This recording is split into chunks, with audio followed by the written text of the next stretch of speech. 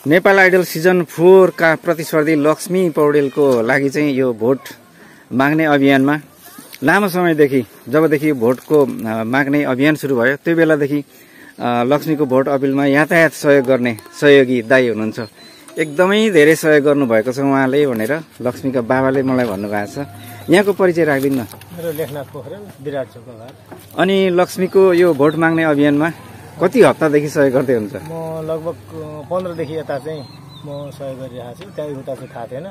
बिहानैदेखि उठेर बिहान तपाईलाई 8 बजेदेखि लगभग निक्लिन्छु। हजुर, खाना लगभग बिहानै घर आए। विराट चोकमा आफ्नो घरमा खाना खाएर बेलबारीमा यो गाडीमा माइक बजाउँदै आउनुहुन्छ। अनि यसो बजारतिर घुमाउँदै अनि उहाँहरूसँग आउँछु। त्यहाँबाट अनि कता योजना हुन्छ त्यतै योजनापट्टि गएर घुम्छौँ हामी।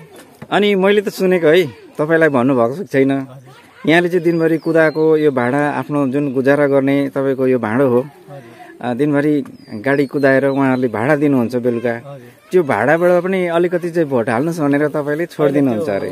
कमाएको पैसामा सबै आफ्नो हुँदैन अरे क्या, कसैलाई तपाईँलाई दिनु पनि पर्ने हुनाले अब बहिनीको लागि मैले पनि हजुर भोट हाल्दिने। अनि मैले पनि देखेको छु उहाँदेखि विराट चोकदेखि आएर मैदा आँटा के ल्याएर अनि लक्ष्मीको घरमा आएर भाँडा खोजेर आगो बालेर गम पकाएर हिँड्नुहुन्छ। हजुर, त्यो टास्नलाई अनि गाडीमा त्यो राख्नु भएको हुन्छ।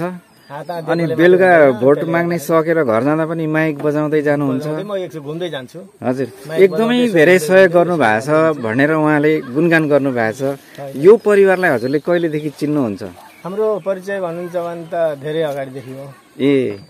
लगभग 15 वर्षभन्दा अगाडि नै हो। लक्ष्मी चाहिँ आइडलमा जानुभन्दा अगाडि तपाईँको भेटघाट भएको छैन? अहिलेसम्म देखाएको छैन। लक्ष्मीसँग आमुन्ने सामुन्ने चिन्जन छैन? बुवाहरूसँग यसो भएको, तर लक्ष्मीसँग छैन। तर लक्ष्मीले मसँग कुरा गर्दाखेरि चाहिँ उहाँ एकजना ठुलो बुवा दाइ के हो होइन, धेरै सहयोग गर्नु भएको छ अरे। मेरो भित्र मन खुसी भएको छ। म चाहिँ यो आइडलबाट आउने बित्तिकै उहाँसँग भेट गर्छु भनेर पनि लक्ष्मीले मसँग भनेको थियो कि।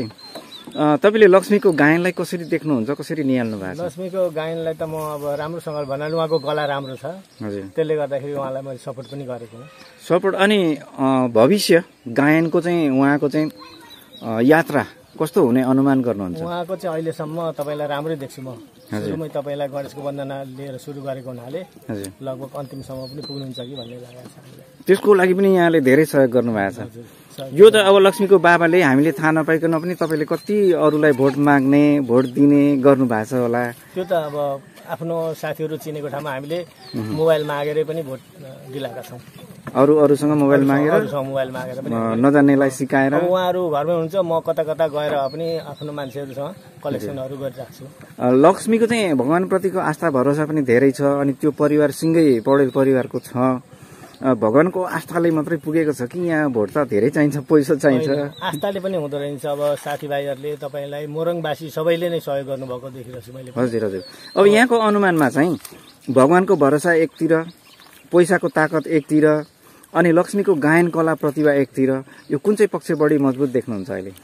प्रतिभा चाहिँ अब प्रतिभा नभएको होइन, प्रतिभा त राम्रो छ। तर अब यहाँ पैसाको पनि आवश्यक पर्दो रहेछ भोटको लागि। त्यसले गर्दा अब त्यसको सङ्कलन कहाँसम्म हुन्छ हामी पनि प्रयास गर्दैछौँ। अनि यो प्रयास गर्दा 3-4 हप्ता भइसक्यो, हिँड्ने डुल्ने माइक बजाउने सबैसँग सहयोग माग्ने, तपाईँलाई कतिको दिगदारी जस्तो लाग्छ? मलाई त त्यस्तो दिगदार लागेको छैन, किनभने अघि बढी छन्, त्यसलाई हामी पनि पछाडिबाट उनलाई सहयोग गरेर हामीले गरेको सहयोग खेर गएको छैन। त्यसले गर्दा हामी सन्तोष छौँ। अब तपाईँको भिडियो त लक्ष्मीले पनि हेर्छिन्, तपाईँ लक्ष्मीलाई व्यक्तिगत रूपमा यही भिडियोबाट के भन्नुहुन्छ? लक्ष्मीलाई म राम्ररी अब गरेर जाऊ, आफ्नो स्ट्यान्ड नछोडा होइन, हामी पनि यताबाट सहयोग गर्दै जान्छौँ। तिमी गायनको उसमा अगाडि बढेर जाऊ।